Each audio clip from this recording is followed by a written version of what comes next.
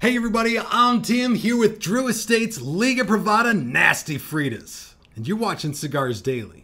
I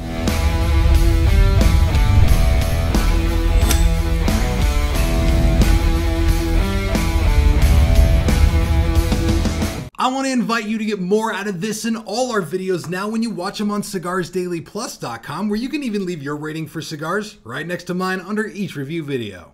People ask me all the time about cigars that I hate. I think there's something where people just want to hear me knock a cigar and say that it's terrible, it's got an awful taste, the brand is horrible, or whatever. And truly, I avoid that question because at Cigars Daily, we really only carry brands we believe in, so at least we don't even have any cigars here that we hate, and the ones that we don't like out there, we just typically don't talk about. But there's one cigar that drives me up one wall and down the other, and it's this ridiculousness right here. Drew Estates Liga Privada Nasty Fritas. This thing has made me crazy since the first time I saw it, and not because it's like a particularly bad cigar. It's a Liga Privada, a line that I have a great deal of respect for and enjoy them when I smoke them, although I'll admit I smoke this less than absolutely any of them because it's just such a peculiar little stick. It's like Jonathan Drew sat down and said, hey, you know what would be a good shape for cigar? A prison shank. Because this thing is not a regular parejo, not a regular cylindrical cigar, and it's not a traditional figurado. It's basically like a little icicle hanging from your garage in the winter. It comes to a point at one end, and this is the one that I see people like cutting this end and lighting it, like drawing from this end the most, because people don't even know how to light this thing and smoke it. But today I want to take this through the review on the whole thing.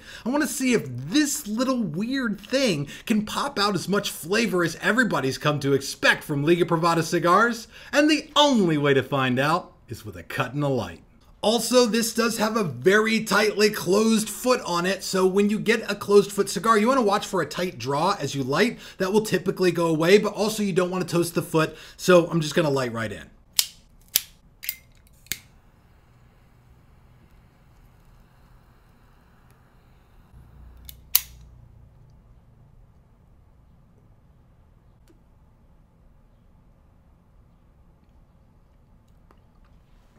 So right here at Light Up, I get two really powerful notes coming out of this cigar, which by the way, smokes like a chimney. It's crazy. This is Drew Estates' thing. Their cigars just produce like unreal amounts of smoke. And at the same time, flavor on this got two real notes. Black, coffee, and leather, both very much present, very evenly balanced out front. They're the two bulldogs of the taste right now. There's not a whole lot else going on, and if there was, you wouldn't notice it, except for a little bit of spice on the back of the tongue that's actually complementing nice what is a very strong cigar, especially for the light up. So I want to take this down to the first third and see what it gives us.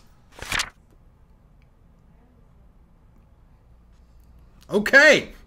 Here we are. I'm in my smoke factory here, and this thing is pumping out more flavor and better balance as I get almost an inch into it. First of all, in addition to that coffee and leather, a sweetness has come into this. Still spice on the tongue in the back of the throat and plenty of strength, and again, lots of smoke production. But this flavor has given me more and a more well-rounded experience. There's a little bit of a cinnamon note sort of tagging along. It's the only thing at this point that's not quite in balance with everything else there is to taste. If you were looking for a cigar that was a shorter smoke, that was powerful, this at least is providing that, and right now, but I don't know what to expect going forward. The thing tapers off and gets so narrow as it goes toward the final third that I'm worried about it overheating, so I'm going to be paying attention to that, and I don't know if I should expect like transitions on this or what, so let's jump into the second third and see where this takes us.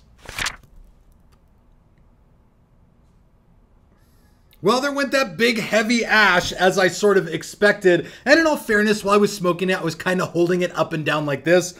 Oh my gosh, there's so much ash all over me right now. So this thing has had really nice performance going into the second third. Total surprise to me because I didn't expect it at all.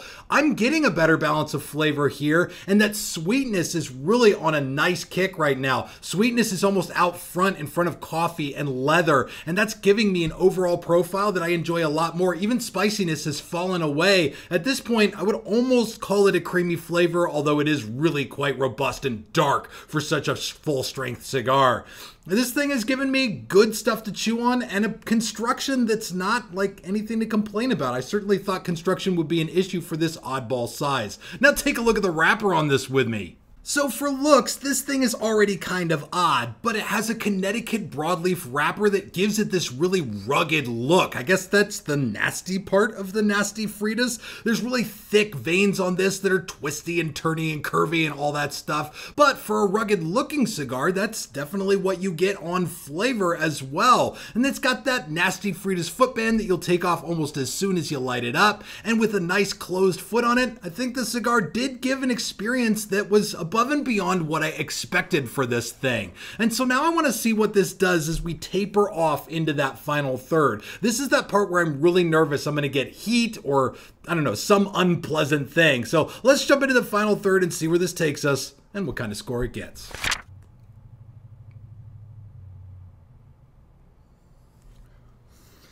Okay, so I'm here at the little nubby nub, and I will say, this thing is starting to burn my fingers a little bit. The actual wrapper leaf is getting hot on the outside. I'm having trouble even pinching it. I just gotta pinch it with like my fingernails here so I don't burn myself. At the same time, the flavor on this, it's really got me surprised. So much of the profile has hung on here into the final little bit. Coffee, leather, even the sweetness in this still very present. Spice in the back of the throat. Like the whole flavor package is still intact and I'm getting all of it with every draw. That's an impressive point. And even the smoke isn't getting hot while the actual nub of the cigar heats up itself. That is not something I see very often. And for a cigar that, honestly, I had low expectations going into this. I didn't expect this thing to have good performance for construction. I didn't expect flavor to do a whole lot. It really has given me so much of that flavor right up until the very end. There were no transitions or turns of flavor, and that flavor is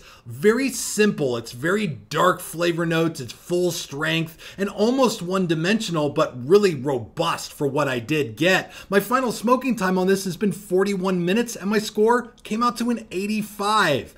If you're looking for a Liga Privada that's under like $7 a stick, you're gonna find a lot going on with the nasty Fritas in a cigar that I've always walked by on the shelf and looked at and judged and was like, what a weird looking cigar. Has been much better than I thought it was gonna be. Just another time and way that the cigar industry has surprised me. But of course, here what really matters and what we all care about is what you guys think about this. So if you've had Liga Privada nasty Fritas, drop a comment down below and let everybody know what you think of it, because we'll all learn better when we learn together. And check out this video on cigarsdailyplus.com where you can leave your rating of this cigar right next to mine under the review video. Thank you all so much for watching. This is Tim signing off for Cigars Daily, and I will see you in the comments.